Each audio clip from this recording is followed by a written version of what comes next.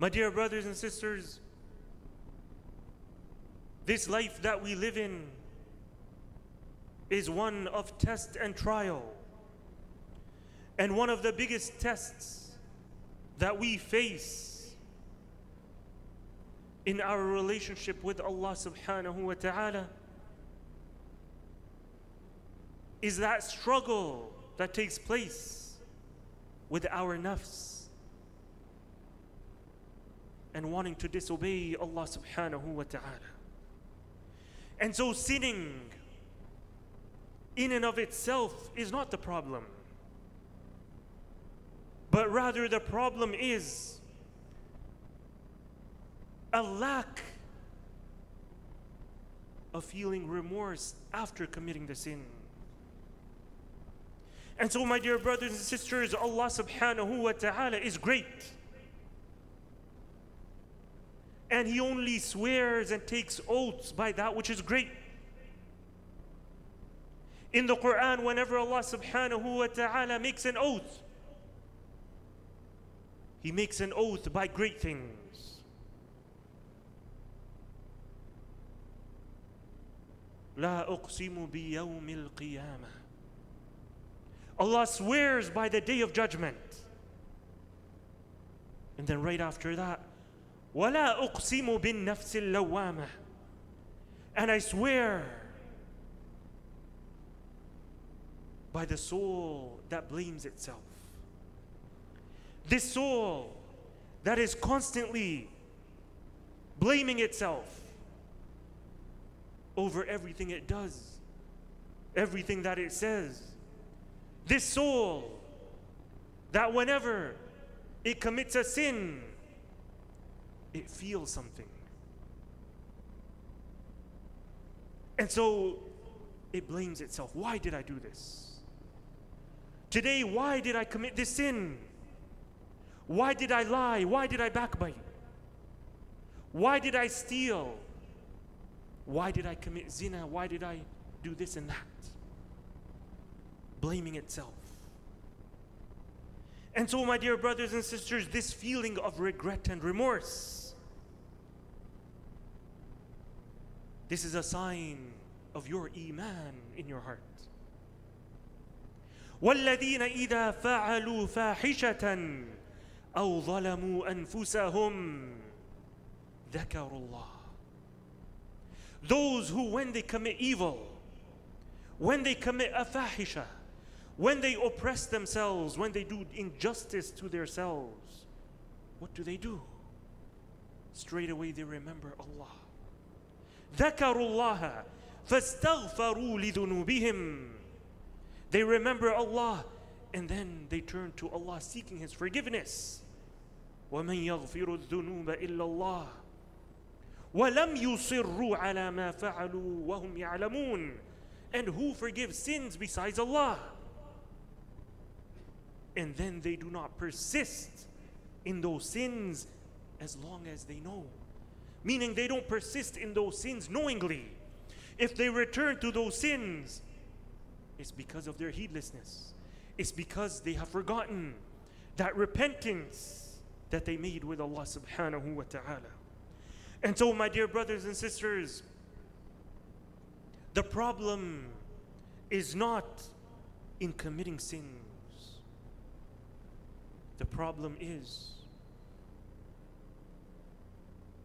in what we do after committing the sin.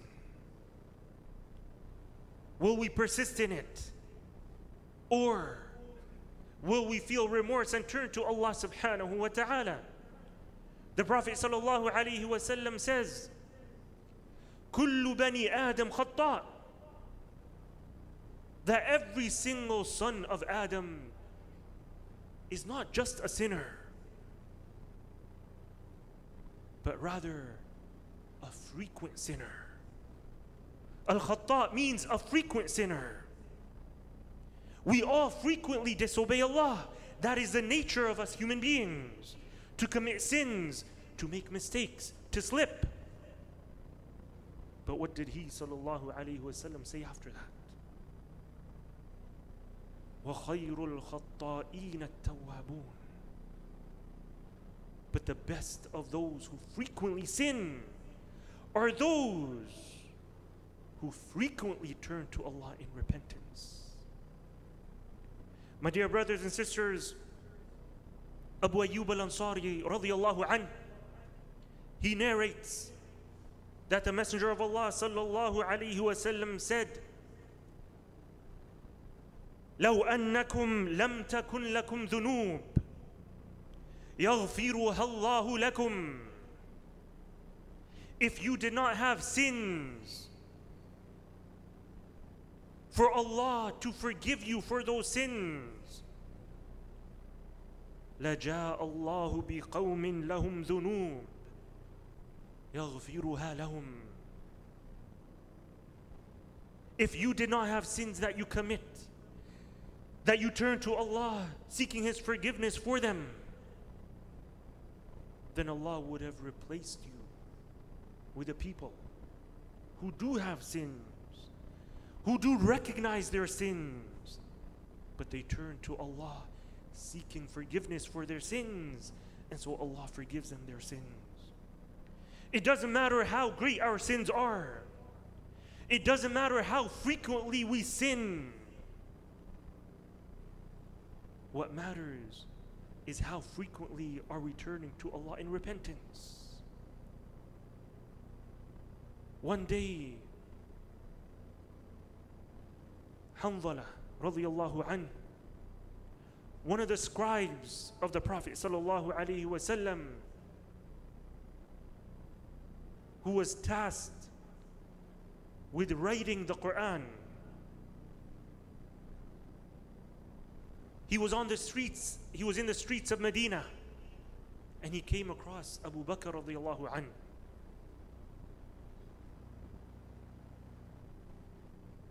And so Abu Bakr radiyallahu anh asked, how are you? How are you, Hanzala?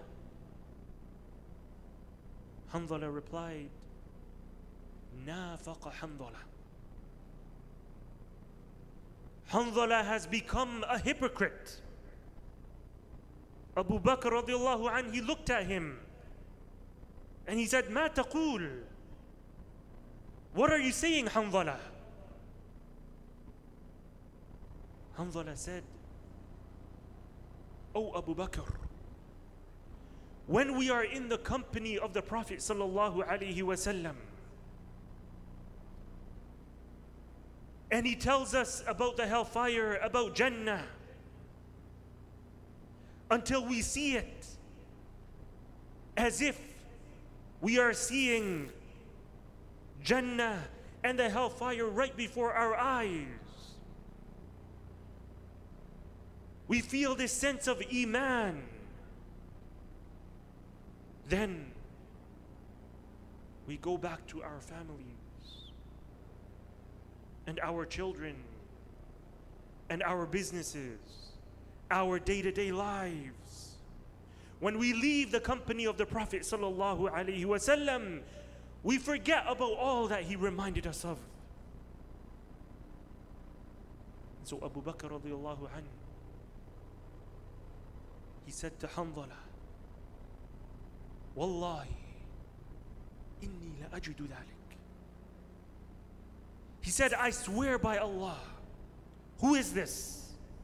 Abu Bakr radiallahu anhu. He said, I swear by Allah, I experienced the same thing. Who is this? It is Abu Bakr radiallahu anhu, who this entire ummah, if the iman of Abu Bakr was to be placed on one side of the scale, and the rest of the ummah, their iman was to be placed on the other side of the scale, the iman of Abu Bakr would weigh more heavy.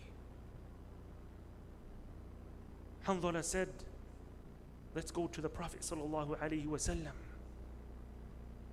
And so they went. And Hanzala, he said, Ya Rasulullah, nafaqa Hanzala. O Messenger of Allah, Hanzala has become a hypocrite. The Prophet sallallahu alaihi wasallam looked at him and said, Wama dak? Why? And so Hanzala told him what he told Abu Bakr. He said, Ya Rasulullah, when we are in your company and you tell us about hellfire, you tell us about Jannah, it's as if we see it right before our eyes. But then when we leave your presence, we go to our wives, our children, our day-to-day activities, we forget about much of what you have told us. And so the Prophet sallallahu alaihi wasallam said, وَالَّذِي نَفْسُ مُحَمَّدٍ بِيَدِهِ لو أنكم تدومون على ما تكونون عليه وفي الذكر. He said, I swear by the one in whose hand my soul is, if you were to always remain upon that state when you are with me, this state of iman and yaqeen, in which you are always remembering Allah at every moment, you see Jannah and the hellfire before your eyes. If you are to be in this state at all times, لَصَافَحَتْكُمُ الْمَلَائِكَةُ فِي فُرُشِكُمْ وَطُرُقِكُمْ, that the angels would meet you and greet you and shake your hands while you're in your beds and while you're in the streets. وَلَكِنْ يَا حَنْظَلَ سَاعَةً وَسَاعَةً. But oh Hanzala, you have to give time to this and you have to give time to that. Meaning that there is a time for a reminder and being reminded, and there is a time to enjoy in your dunya. But that doesn't mean that we forget about Allah to the point where we disobey Allah and we sin and we don't care and we don't turn to Allah subhanahu wa ta'ala in repentance. And so, my dear brothers and sisters, so long as you are blaming your nafs constantly turning to Allah in repentance, then you're on the right path. But if you're not doing that, then although you are physically alive, you are spiritually dead. Although your body is full of life, your heart is dead. And so, if you go to sleep at night and you haven't prayed Salatul Isha, and you wake up in the morning, and you go to work, you go to school without praying Fajr, and this is how you live, not feeling anything inside of you, blaming yourself, then this is a sign that your heart is dead. If you're looking at haram, listening to haram, without feeling any remorse inside of you, what have I done? Then your heart is dead. If you're always lying, backbiting, speaking haram, without feeling any remorse inside of you, without blaming yourself, what have I done? Then your heart is dead. Don't be saddened, my dear brothers and sisters. Do not be saddened if you are slow upon this path to Allah subhanahu wa ta'ala that you are treading. Don't be saddened if you're slow. Don't feel saddened if there are hurdles in your path. You are better than the one who has stopped completely from proceeding to Allah subhanahu wa ta'ala. You are far better than the one whose legs are paralyzed and he's not moving forward. The Prophet sallallahu alaihi wasallam said, Allah subhanahu wa ta'ala says, "Man taqarraba minni shibra, taqarrabtu minhu dhira'a." Whoever comes near to me by a handspan, I come near to him by an arm span. وَمَنْ تَقَرَّبَ مِنِّي ذِرَاعًا تَقَرَّبْتُ مِنْهُ بَاعًا. And whoever comes near to me by an arm span, I come near to him by a fathom, by 6 feet. وَمَنْ أَتَانِي يَمْشِي أَتَيْتُهُ هَرْوَلًا. And whoever comes to me walking, I come to him running. بارك الله لي ولكم في القرآن العظيم ونفعني وإياكم بما فيه من الآيات والذكر الحكيم. أقول ما تسمعون وأستغفر الله لي ولكم ولسائر المسلمين من كل ذنب وخطيئة فاستغفروه إنه كان غفارا وتوبوا إليه إنه كان توابا.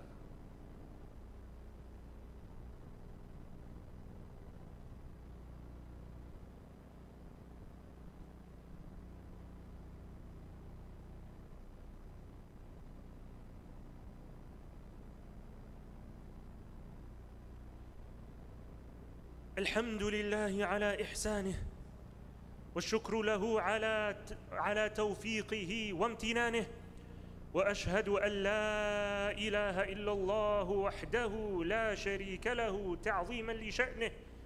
وأشهد أن محمدًا عبده ورسوله الداعي إلى رضوانه. صلى الله وسلم وبارك عليه وعلى آله وإخوانه وخلانه ومن سار على نهجه واقتفى أثره إلى يوم الدين. فاتقوا الله عباد الله، اتقوا الله في السر والنجوى. يا أيها الذين آمنوا اتقوا الله ولتنظر نفس ما قدمت لغد واتقوا الله إن الله خبير بما تعملون. My dear brothers and sisters, if you are someone who commits sins and have become so accustomed to committing these sins that you no longer feel remorse inside of you, because when you commit a sin for the first time, you feel the pain, you feel that remorse, you feel that regret. What have I done? You remember Allah. You realize that Allah has been watching you. You realize the punishment that awaits you. You feel the anger of Allah subhanahu wa ta'ala upon you. And so you turn to Allah in repentance. But then after that, if you return to the sin a second time, a third time, a fourth time, you keep on going back to it. That sense of remorse, that pain starts to weaken. You become accustomed to it. You become used to it. Until there comes a time when that pain goes away completely. And you no longer feel any remorse in you, any regret in you for that sin. If you are of such people, then beware. Beware, because you have been stripped. You have been stripped of the most valuable thing to the believer.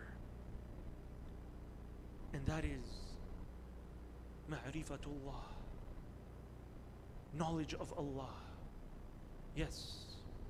You are ignorant about Allah subhanahu wa ta'ala, ignorant of who Allah is, ignorant of the attributes of Allah subhanahu wa ta'ala, His names, His attributes. You are ignorant about Allah subhanahu wa ta'ala because your proportion of ignorance of Allah is in proportion to you disobeying Allah subhanahu wa ta'ala. And in proportion of your heedlessness of Allah, in proportion to that is how much you feel Allah subhanahu wa ta'ala watching you.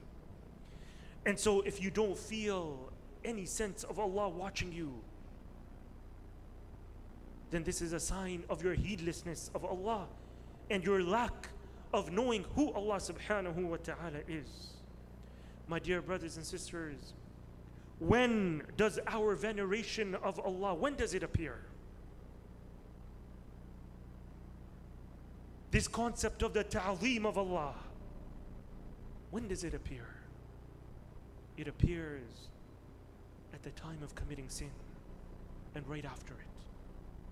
And so if you commit a sin and you don't care and you're heedless and you don't feel the pain, then it shows that you don't venerate Allah. You don't have any respect for Allah. But if after committing the sin, you feel the pain, you feel the remorse, then this shows your veneration of Allah. This shows how much you truly value Allah subhanahu wa ta'ala and where Allah subhanahu wa ta'ala stands in your heart. Ibn Mas'ud radiyallahu anhu, he says that the believer, he sees his sins like a mountain that is about to collapse upon him. Whereas the wicked, the fajr, he looks at his sins like a fly that comes across his nose and he swipes away at it. It's no big deal. It's only something small. It's not a big deal. And so, my dear brothers and sisters, wake up from our heedlessness. It is time for us to wake up from this state of heedlessness and this state of not venerating Allah subhanahu wa ta'ala in our hearts. It is time for us to turn to Allah subhanahu wa ta'ala in true repentance. And one of the conditions and pillars of a true repentance is that you feel remorse and regret over the sin that you committed. And beware of a day that will come when you wish that you can go back and turn to Allah in repentance, but it will be too late. وَلَيْسَتِ التَّوْبَةُ لِلَّذِينَ يَعْمَلُونَ السَّيِّئَاتِ حَتَّى إِذَا حَضَرَ أَحَدَهُمُ الْمَوْتُ قَالَ إِنِّي تُبْتُ الْآنِ. And repentance is not for those who commit sins and then when death comes to one of them, they say, "Oh Allah, now I repent. Now it's too late." Why? Because the Prophet ﷺ said that tawbah is available for all of us except when the soul starts to leave the body. And so at that time, it's too late. Why? Because now you see everything in front of you. You see the angel of death, which you can never see in this life, because the angels are from the world of the unseen. But now you've moved on to the world of the unseen. You're no longer a person of this dunya. You are now a person of the akhirah. You see the angel coming to take away your soul. It's too late now. The soul is coming out of your body. It's too late. Just like Fir'aun, when he was drowning, he said, "Now I believe in the Lord of Musa and Banu Israel." الآن وقد عصيت وكنت من الظالمين. Now it's too late now.